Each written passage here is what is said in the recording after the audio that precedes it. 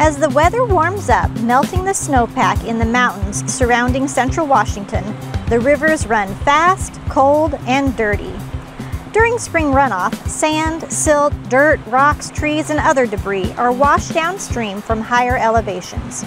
As the fast-moving Methow River meets the slower-running Columbia River, those sediments are dropped at the confluence of the two rivers, causing a buildup, or delta, which is detrimental to recreation and navigation. When certain conditions align in the spring, Douglas PUD uses the runoff to scour the river of deposited debris out into the Columbia River, where it's dispersed to a larger, deeper location. Hi, I'm Megan Vibbert, Public Information Officer for Douglas PUD.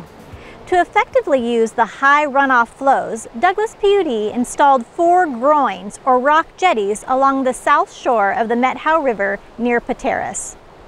Built in the late 1980s, this groin system has proved successful over the years.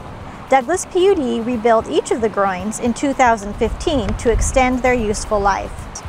During normal conditions, the groins are underwater, not visible, and not impacting the river. However, by lowering the Wells Reservoir in the Columbia River about 8 feet to around 772 feet above sea level, the groins divert the fast-moving runoff to scour out the accumulated sediment.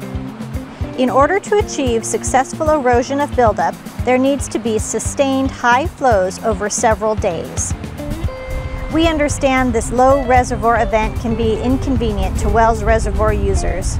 Some trails and shorelines close, and Douglas PUD staff and other agencies use these opportunities to do environmental studies. We appreciate your patience whenever we work to improve the recreation and navigation of our important waterways.